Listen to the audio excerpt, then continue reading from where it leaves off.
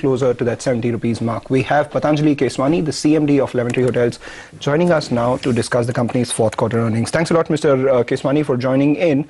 If we take a look at your occupancy in the fourth quarter, that one has declined a little bit. If you take a look at it year on year, from 79% to 77.2%. Is that on the back of increased capacity? And going forward, what's your projection for occupancy in FY19? We've always been over 75%. As it happened, we opened, I think, another 420 rooms last year in FY18, and obviously these hotels being new took time to stabilize, which is why our occupancy on a blended basis came down by about 1%. However, prices went up by 13%, so overall RevPAR gains were 12%, which is the revenue per room. Okay, could you also tell us, this FY18 is when you've turned profitable. Is this a trend likely to continue? What's the outlook now for FY19?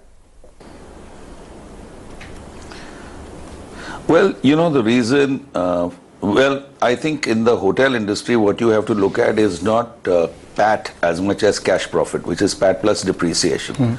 Because keep in mind that 4% of revenue deployed is depreciation. And most of that in our business, or at least in the case of Lemon Tree Hotels, is simply cash profit.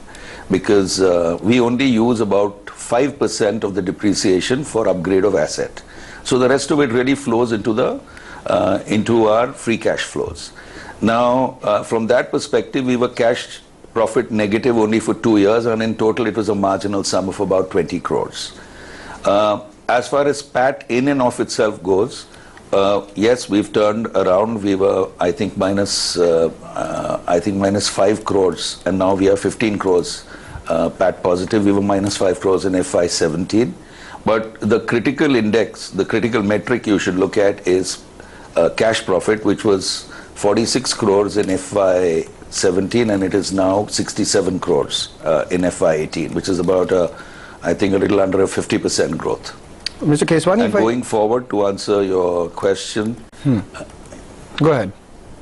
Well, to go forward, the reason it is cash, we are PAT positive also now, is because prices have increased and some